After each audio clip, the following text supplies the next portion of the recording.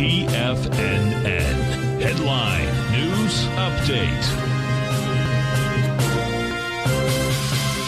Good afternoon, folks. This is Steve Rhodes coming to you live from the shores of Delray Beach, Florida. This is your 1 p.m. update. And currently we have a slightly mixed bag out here. The only index trading the downside is the semis. They're off about 9 points, 0.25%. Otherwise, everything trading to the north. In fact, it's in green. Happy St. Patrick's Day out there to all you celebrating the day. You've got the Dow up 173 points, 0.5%. S&P's up 0.5% as well. That's 23 points. The NASDAQ a 0.25% or 33 points. The Russell is up. That's the big winner today. It's up 1 2/10% basically at about 24 points, trading out at 20.54. You've got gold that is up nearly 2%, $36. Silver's up to 90 cents right now, 3 6/10%. Light sweet crude up 7%. That's $7 to the upside. Natural gas up 17 pennies. Let's go take a look at our 9-panel market update chart. We'll begin, and really we're going to see that prices trading into resistance levels, descending trend lines for the ES Mini and for the NQ. That's your upper left and your upper right charts. Now, price should be able to get through this level, but look, there's still sellers right here where price is trading into in the ES Mini in the 45.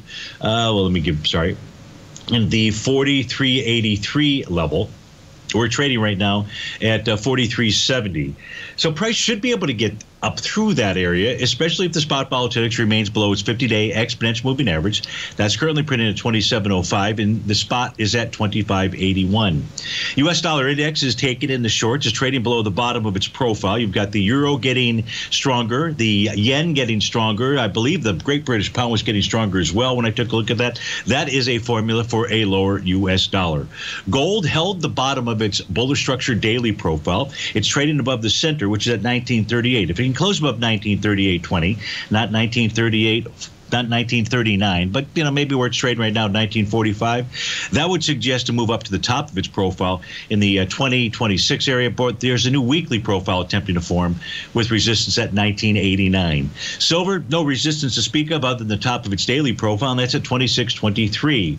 Light sweet crude is forming a new profile. It's trading into one potential resistance level, and that's at the 102.03 level. The high today, 102.14. If price can get above that 102.03, close above it, then we're looking at 108.59. You got natural gas still consolidated with inside its daily profile. It hit the high today of 502, the top of that box. 503. Gotta love these profiles, folks. Stay tuned for the Trader's Edge show, but if you have to start your Thursday, have a terrific one.